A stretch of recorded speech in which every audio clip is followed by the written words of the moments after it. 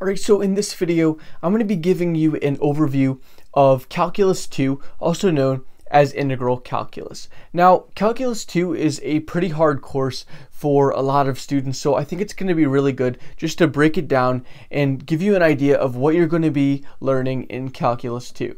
Alright, so before we get into the actual Calculus 2 material, let's talk about where you left off with in Calculus 1. Now, in Calculus 1, also known as differential calculus, you did a lot of differentiation, right? You did a lot of derivatives, you did a lot of applying derivatives, right? Or just doing applications with derivatives, and you probably did a little bit of integration at the end, more like probably like reverse power rule and integration by substitution. Okay, so and if you did more than that, that's great. If you didn't do that, it does get reviewed at the beginning of Calculus 2, so of course, don't worry. So let's get into the actual Calculus 2 material now that you know where you pretty much left off with. Now you'll see on my screen here we have our first kind of unit in Calculus 2, which is the applications of integration. So basically here you're going to be using, the reverse power rule, you're going to be using integration by substitution, and you're going to be finding a couple different things. The first thing is you're going to be finding the area between two curves. Now this isn't all that hard really. I mean, before we were finding the area under f of x, right? And now we add another function and we're finding the area between those two functions, right? And all we really have to do here, not to get into too much detail, but we subtract out this area down here and there you go. Next, we also have to find the volume of a solid of revolution. Now these can be a little bit trickier. Okay, you basically start out with a function here. We have y equals the square root of x, and really here you rotate it around. Here it's rotated around the x-axis, but it can be rotated around a line or the y-axis or things like that. And here we get a solid, and we find that volume by taking cross sections. Okay, we take cross sections of this solid and we add them up, and of course that sounds a lot like integrating, so that's exactly what we're doing. Okay, and there are different methods for this, as you can see over on the right hand side here. Sometimes your cross sections, you can see here, will be a washer, right? This little green disc is a washer, and you can see the space here I've highlighted in pink. Okay, so there's a bunch of different things that you're going to be doing with that volume of a solid of revolution. So, a lot of different methods. It's not all that hard, but it can be a little bit confusing at times.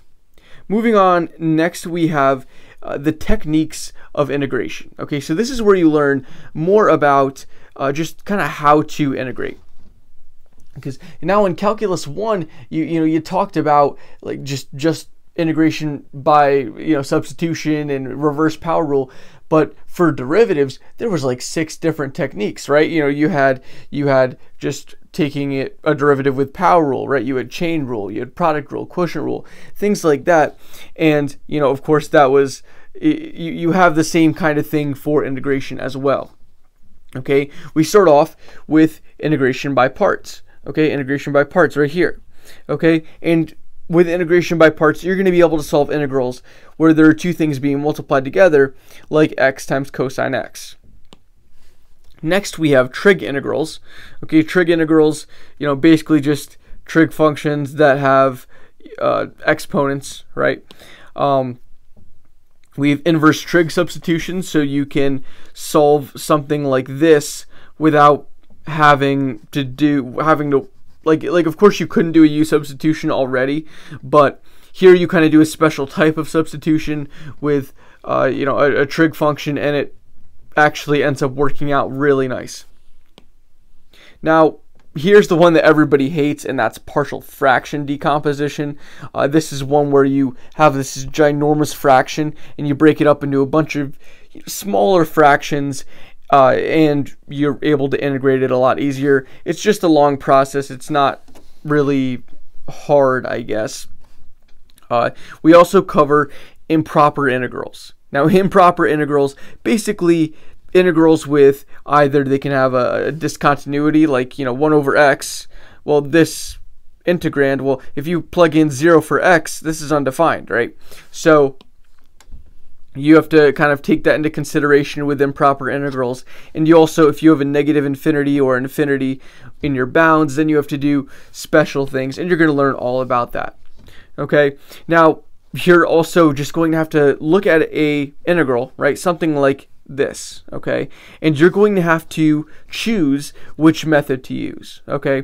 And I go over that in my Calculus 2 course. Of course, I make it easy, so it's not really as much of choosing as it is just seeing what you have and kind of matching what you have with the best technique of integration, okay? But anyways, for this one, and this is how they like to get you a lot, this is actually just a U substitution, but they like to throw those in there to trick you up and make you do something a lot harder, maybe like an inverse trig sub. Okay, moving on. The third kind of unit here is a quick one, more applications of integration. So now that you know how to integrate in a couple more ways, you're able to do these problems, which is just finding the arc length and finding the surface area. Okay, so the arc length, well, you know, for this graph right here, we have y equals sine x. Okay, and we have in the red line here for y equals sine of x right here. Okay, if we were trying to, you know, if we want to find the actual length of that curve, you know, that's basically the arc length, right? And we can do that by it's just really a formula that you use, and it just ends up being a kind of nasty integral. And you can also create an arc length function, which is down here, and that's basically just a function where you plug in a certain x value, and it gives you the arc length from 0 to that x value.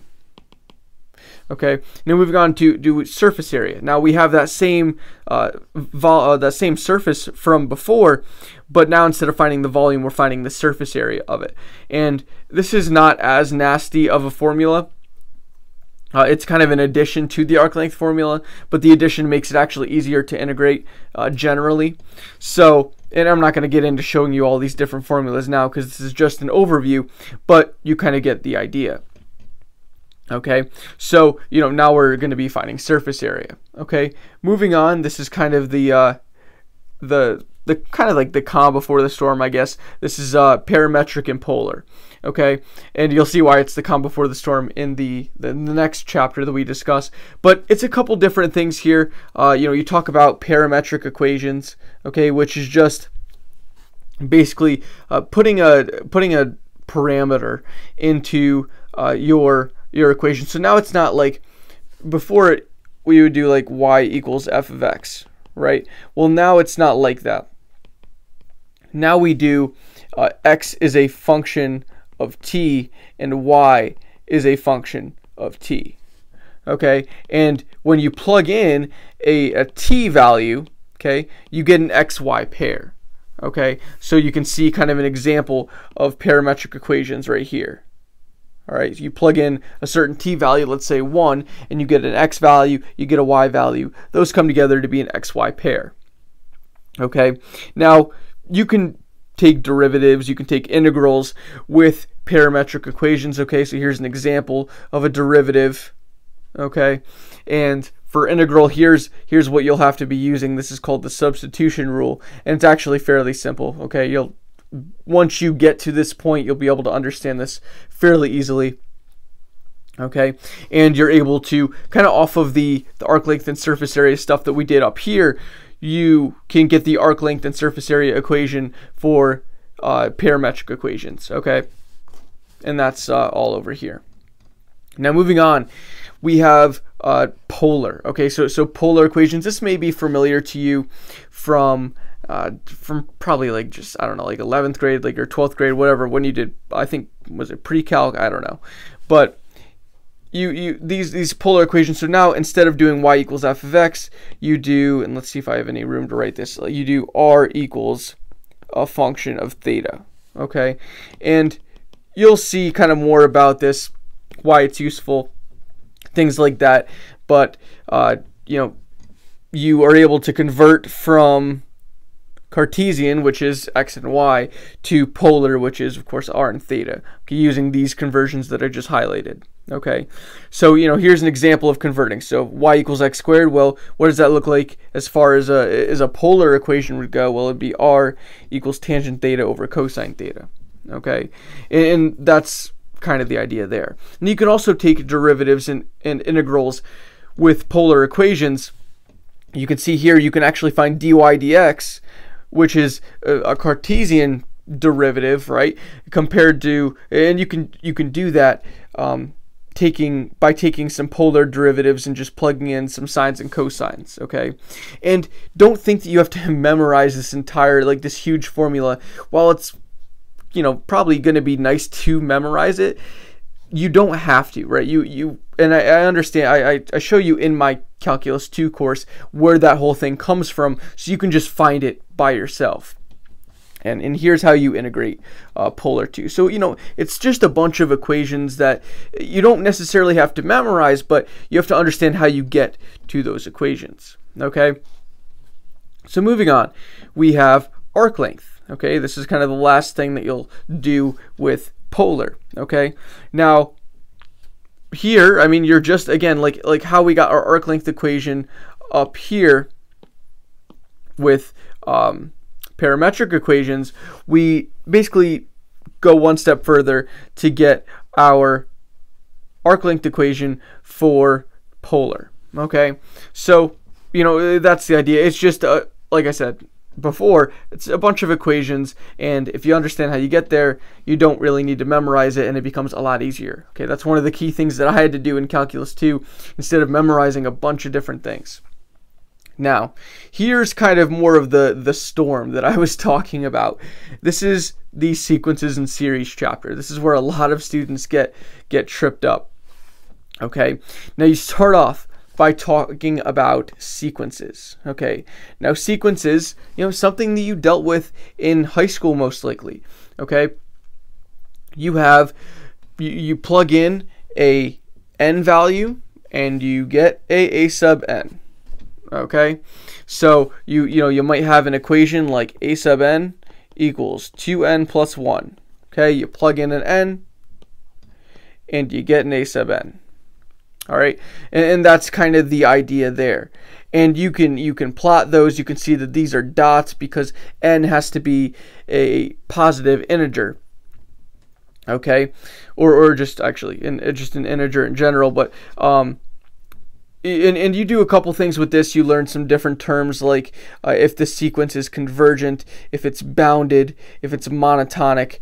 Okay, and those are the different terms that you see, and you have to kind of, you'll have some questions that are asking those different things about a sequence. Then you kind of move on to series, and with series, you talk about a couple special types of series. One is the geometric series, okay, and that takes on the form, the sum from n equals 1 to infinity of a times r to the n minus 1. And basically, what you're doing here, okay, because this summation notation might not be very recognizable to you, or you might not understand what's going on at all here, and really, you're just adding up a bunch of terms. Actually, you're adding up an infinite number of terms. You're adding up from n equals 1 to infinity, right? So that's an infinite number of terms. Okay, and you're adding all those up, and you're asking whether that series is going to converge or whether it's going to diverge. And basically, if it converges, it actually has a finite sum, and that's really weird, right? How can something that has infinite terms have a finite sum, right? So that's something that we talk about in my Calculus 2 course. Okay, then you basically, it's very straightforward how you know if a geometric series converges or diverges, but you're going to have a bunch of other different types of series, and that's where the series tests come into play.